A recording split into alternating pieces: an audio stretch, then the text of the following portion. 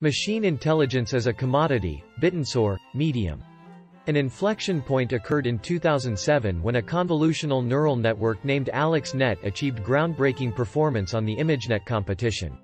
This event triggered the golden age of machine intelligence that we are currently witnessing, featuring a Cambrian explosion of new neural network approaches able to overcome purely statistical methods with high-dimension, representation-based approaches.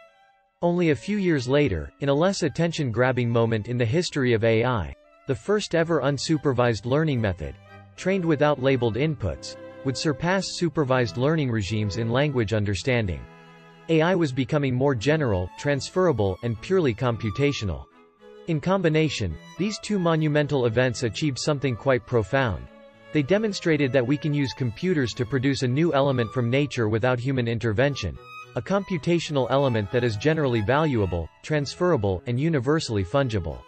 The effect of this tectonic shift, however, has not yet been fully realized.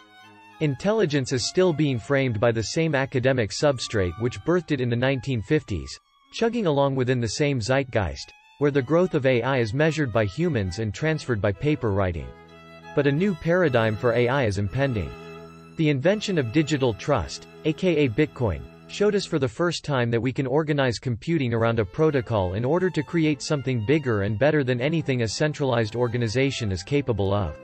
Using digital trust to create markets for AI, Bittensor creates the first-ever cognitive economy that prices and facilitates the transfer of pure machine intelligence between consumers and producers, creating the first neural internet that can connect researchers directly and incentivize them to help each other produce a more powerful intelligence source for the web.